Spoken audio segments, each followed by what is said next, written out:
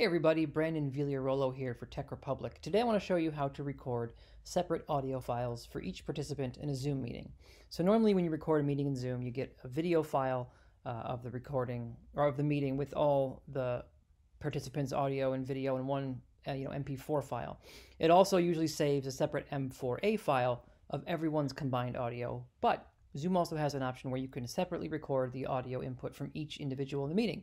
This is a great feature if you're going to be editing, editing meetings down, or you're looking for a particular person, what a particular person said at a certain time. You can open this audio recording in an audio editor, and you can see the waveforms. Where they weren't speaking, it'll be silent, and where they were speaking, you'll see actual waveform data. So you can easily jump between things that a person said if you're trying to find that particular person specific moment that they said something. So there's a lot of good reasons to do that.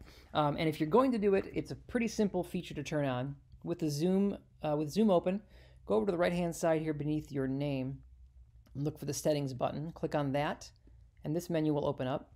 Just go over to recording, and you can see here I've already got it checked. So record a separate audio file for each participant. And this is another important thing, optimize for third-party video editors. This is going to actually make the recording be a separate file format, like an MP3 or M4A, depending on if you're on an Apple machine. That's going to be easier for a third-party video editing program to work with. So make sure both of those are checked. All right, and then you'll see here the folder directory where the recordings will be stored.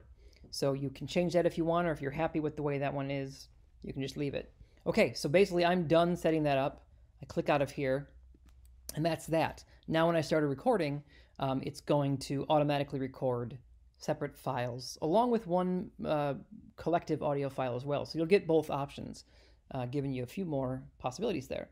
So to record the meeting, it's going to be simple. Start a new meeting, or we'll assume you're joining one from an invite.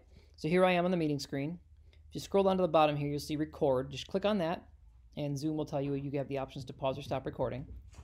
And if you then, let's say, stop the recording, it'll tell you it's going to be converted to an MP4 when the meeting ends. So let's kill the meeting here. And that was a pretty short recording, so it should convert pretty fast.